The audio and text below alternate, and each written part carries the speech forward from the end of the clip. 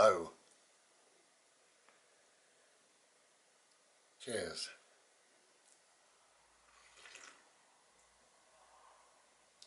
Slurpee time. So, get sorted. Hello. So, I mentioned in a video, I think maybe the last video or the one before, as we're looking towards the end of the year, I would do a quick or quickish kind of recap on the year, my year, which has been a year of change to say the least, really. So, a quick recap. Going back slightly over a year, I was in Pinecones, Dersingham, Norfolk, and I was still in Ishii. It was Christmas time. There were several people on site that I knew, and a couple of people came to see me on site, which was lovely.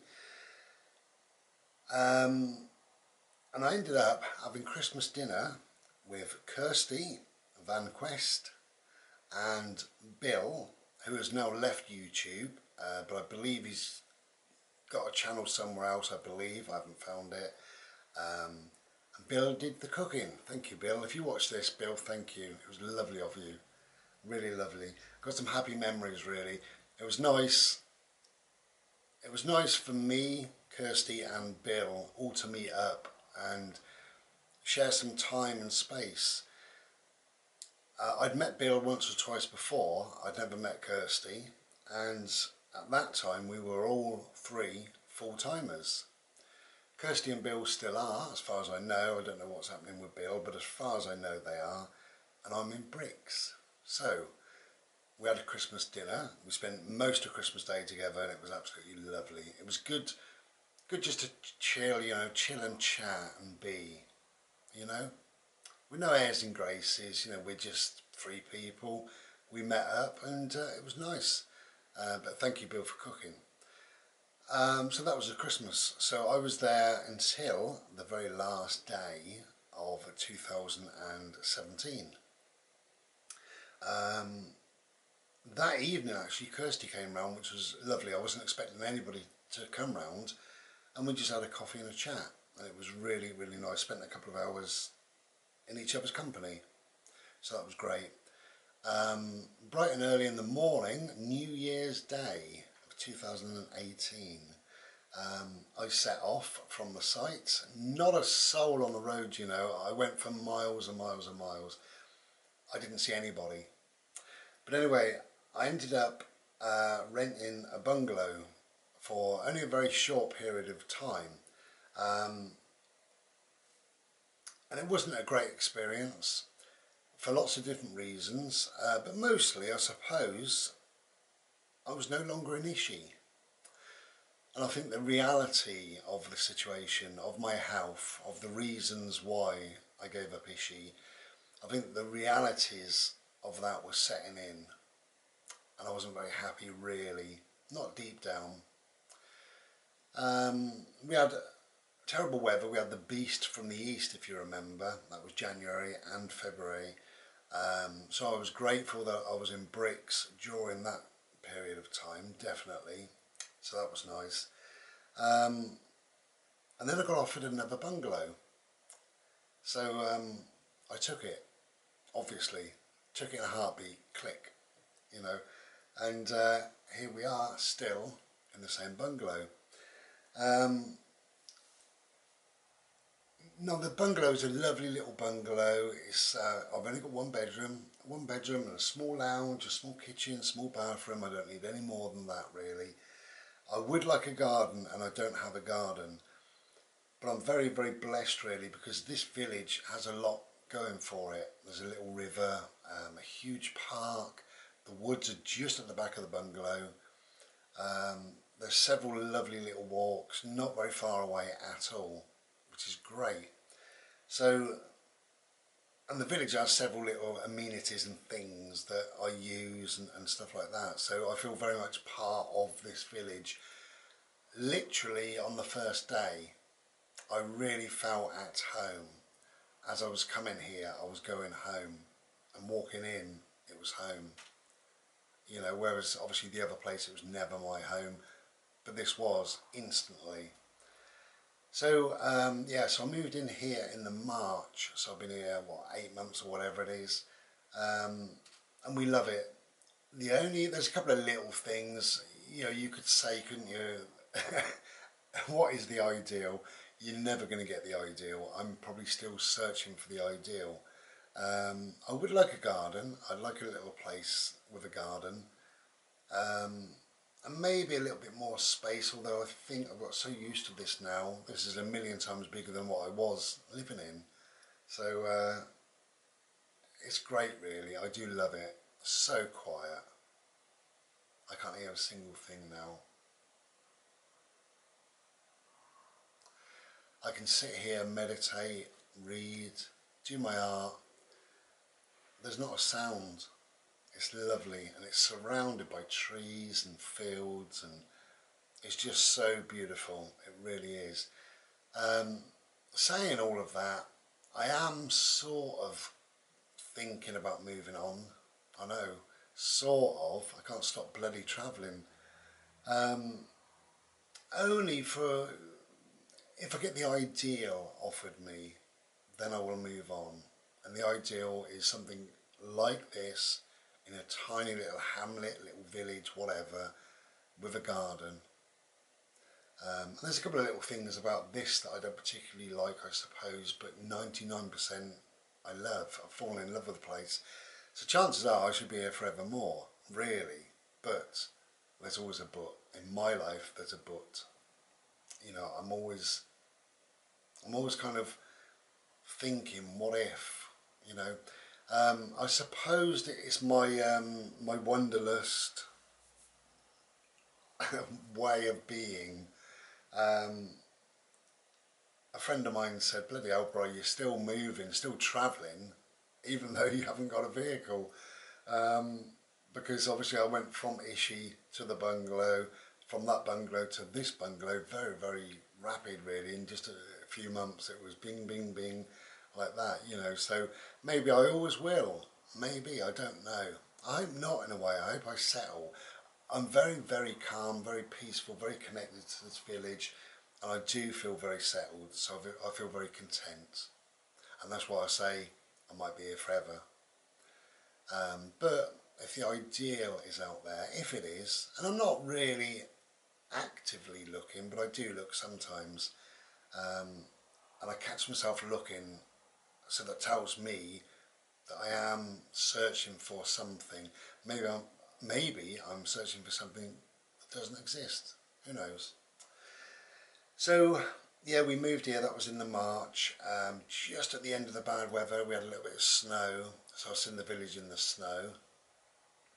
And then the spring in the village was absolutely wonderful, and that's when I met most people really. Got a few friends around the village, and I know all the neighbours and things like that. And then obviously the summer, and please don't forget 2018, what a summer. Beautiful, it went on and on and on, absolutely lovely. Yeah, then it was tailing off the summer. August was my birthday. August was my birthday was a bit of a shame. I heard from 3 members of the family that said happy birthday, and I think that's a real shame. I honestly do, because I bother with them, and I still bother with them. But whatever, it is what it is. You know, you can't change it, can you really? So that was August. September came and went. So did October, November, and here we are, December, looking at the end of the year, and we're still here, but very, very content. It took about maybe 6 to 8 weeks to get the bungalow how I wanted it. Some of that was waiting for things to be delivered. I could buy things cheaper, I know I could, but I wanted certain things. Certain things only come from certain places in certain countries. So I did wait a number of weeks, sometimes 6 or 8 weeks, for things to arrive in the post, just to make it feel like home, you know. But very oddly, what also happened this year was my depression. And I think that started, if I'm honest, and I look back, I think it started the tail end of 2017 as I was preparing to get into bricks, to sell Ishii, to move on, to stop travelling. I think I didn't deal with that very well in my head. I just pretended, oh, it's alright, everything's fine, and everything wasn't fine. You know, and it proved out that it wasn't fine. It was a real wrench selling Ishii, a real wrench, and it still is, even now, a year later, nearly a year later. I miss travelling, I miss the travellers, I miss so many of my friends, I miss the places and all the people I met and all the rest of it. I really do miss that. And I knew it had to come eventually because of my health. It's just as it is, you know. So we have to accept it and move on. And I have done now. I think now I'm doing much, much better. You know, I'm not going to fully accept, I suppose, that I'm not living in a van. I absolutely loved it. I took to that life like, well, actually it's the best thing I've ever done in my life. Big bold statement, that, the best thing, and it is. So yeah, the depression kicked in, came to a head late March, early April time, really. And I didn't do much about it. I didn't see where I was going. By about mid-April, there was a lot of triggers and a lot of signs that I should have been picking up on and I didn't. I was getting out of bed between 6 and 7 a.m. I'd be back in bed by about 9, get up for dinner time, have an hour or so awake, go back to bed about 1ish, sleep most of the afternoon away, get up at 5, a couple of hours, and I was so tired I just went back to bed. And that became daily, that became my routine. And I didn't realise, I didn't pick up on it. There was other things as well, you know, I was eating, when I was awake I was just so hungry, I was just eating any old rubbish, you know, absolutely crazy really, but I didn't pick up on what was going on.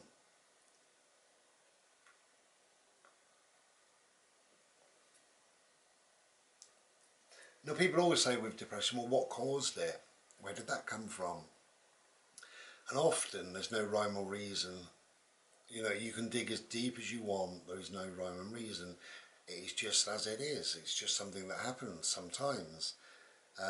And really for me, yeah, okay, I was probably fed up of moving twice, fed up that the first place didn't work, fed up of selling Ishii, whatever. But I could cope really with all of that. So the depression really, there's not any one thing, one cause. It was just a set of circumstances, and it was, I just didn't pick up on the triggers. Absolutely crazy. If you want me to talk about what actually happened, what finally happened in another video, then I will do. But for now I think I'll leave that. That aside, my health improved initially moving into bricks.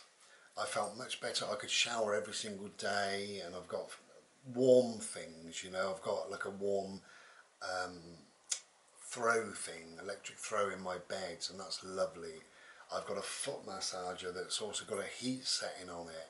Oh yes, I have. Hello darling, come and see us. Hello, you alright?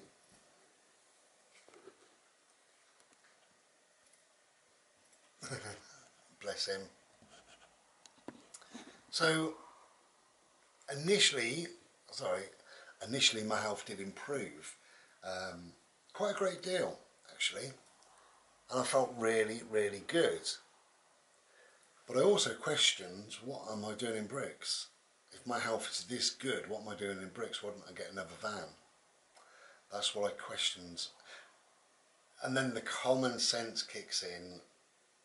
And the reasons why I'm in bricks is because I can't drive a lot. Changing gas bottles became such a problem for me, and even just climbing up those steps, two steps, you know, I couldn't do it. I was struggling with so much to do with the life that I began to not like it. And I thought, before I begin to hate it, I've got to change it, and that's where we are now, you know. So initially my health was much better, and then I got this bloody lymphedema in my feet, my ankles, coming up to my knees, and also on my thighs, and that's been for about, I don't know when I first saw my doctor, probably 4 months, maybe 5 months, something like that. We've tried various things, can't really do much about it at the moment. However, the last 2 days, only in the last 2 days, things have started to get a little bit better. So I can feel and see an improvement. My feet are still very swollen, can't move my ankles very far, but I can feel there's an improvement. There's certainly, I can feel my kneecaps, well, my left kneecap I can feel. I couldn't feel my kneecaps before. They were just, my legs were just round all the way down. So things are happening, things are getting a bit better, so that's good. And really we're looking forward now to the winter. We're lovely and warm, you know, no problem with the heat whatsoever. I've got electric storage heaters. It took a bit of getting used to, I suppose, really. Jules, I was chatting to Jules and he said they're pretty good actually. He's lived in a couple of properties with storage heaters and didn't have a problem. So that settled my mind, so I thought, okay, trial and error and all the rest of it. And you've got the inputs and the outputs and you have to get them right. It's, at the moment, because it's mild-ish, you know, it's just a matter of getting it right. You have to look at the weather every day and then make up your mind how many hours of heat you're likely to use. So then before you go to bed, you then do the inputs, what energy, what power you want coming in, you know, and then you have to adjust that in the day for the output. So a little bit of faffing around. It's not like central heating, but I've got used to it. We're lovely and warm. You know, 2 years ago, if I was making a video, I would have been sat here with 3 coats on and 2 hats. I wouldn't have been sat here, would I? So yeah, I think we are happy. On the whole, we're quite happy. I'm coming out of the depression. It's taken a long time, and I am slowly coming out of the depression. I am much better. I'm 90% better than what I was. I'm still having some odd things happening, some odd times, bad times maybe, things like that, but they're getting less and less, and we're managing things, you know, in my head. I am managing things in my head much better, so that's good. So all in all, if we don't look at the depression or the lymphedema and the osteoarthritis, it's been a great year, and it has really. I didn't think I would enjoy living in bricks as much as I am, and I really am. Tonight's meal is a huge, well, I mean dished it up, but it will be huge, I tells you, a huge spaghetti bolognese, and that is in the slow cooker as we speak. I can smell it. So that's going to last me about 3 days, and things like that you couldn't do living on the road. There's so much, it's just easy living in bricks, it really is. Flick of the switch, the lights are on, flick of the switch, the heating's on, you know, a hot shower whenever you want, washing machine, tumble dryer, fridge, freezer, you know, it's a different life and a different world altogether. So throughout the year, the whole year, I've continued to do my art, and especially when I was depressed, I found that I could go to a place that wasn't depression when I was splashing my paint around. So that was really good, and I think I produced some wonderful pieces this year, really good pieces. So here we are now, December. I am going to make some videos and they'll be up Christmas Day. So for those, if you want to join me, if you're alone in particular, if you're having problems, troubles, worries, whether it be depression, whether you find yourself on your own, if you're newly divorced or you've lost a loved one this year, or for whatever reason you're alone, I will be about Christmas Day. I'll be opening my YouTube, opening my Facebook. You can contact me on both. I will do premieres on Christmas Day so we can watch the video together. So I will be there in the chat, live in the chat. And if you want a private chat after that, you're more than welcome to. You know, don't feel that you've got nobody out there. You may be alone, but you don't have to be lonely. There are people out there. So we'll be back, or sometime between now and Christmas obviously we'll be back, but that's just to let you know what's happening Christmas Day. Keep an eye on Ishii Art. My last 3 paintings are going up on the 13th of this month, and they're wonderful, glorious. That's my year in a nutshell. Take care then, be well, try and be glorious.